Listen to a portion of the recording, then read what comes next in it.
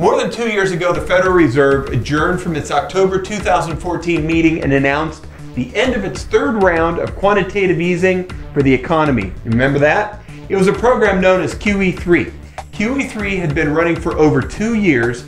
Via QE3, the Federal Reserve purchased $85 billion in long-term bonds monthly, which included a hefty amount of mortgage-backed securities, MBSs. In buying mortgage-backed securities, the Fed boosted aggregate demand, which in turn caused the prices to rise on the mortgage-backed securities, and when that happened, the mortgage rates fell. Remember that? It was a pretty exciting time and it was pretty scary when it ended. The start of QE3 heralded an era of unprecedented low rates and sparked a refinance boom nationwide.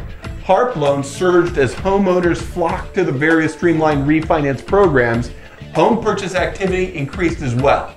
Today, largely because QE3, home values have recovered most or all of the value lost during the economic downturn, and they continue to make strong gains.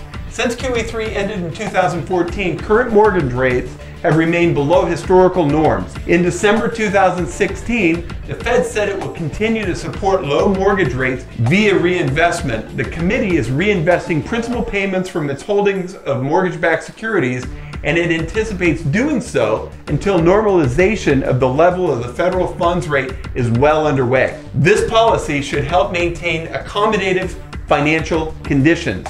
The Fed will continue to buy mortgage-backed securities, which will help us to keep mortgage rates curbed for government-backed loan types, including conventional loans, FHA, VA, and USDA loans.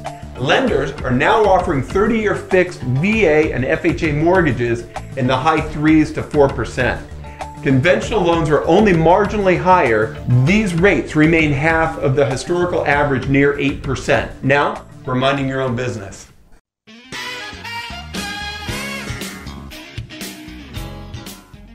Do you have a brilliant website? Your website must attract attention and give value to those who visit it. It should be a tool to retain and keep in touch with existing customers, as well as for enticing new customers who want to check you out. The online world can be very scary to many small business owners, such as real estate agents, but if you don't embrace it, you're going to find yourself struggling to grow your client base. The development of an amazing website should be built with SEO from the ground up and geared to position your business at the top of the search engines. SEO, search engines, are changing every day, and so keeping on top of every algorithmic change is best left to the experts. The real estate industry faces a lot of competition, and to get to the top of page 1 and get found, it takes a lot of work. If you need any suggestions, feel free, give us a call. We'd be happy to refer you. Well, that's it for another edition of the Real Estate Insider Weekly. Thanks for watching. See you next week and have a great day.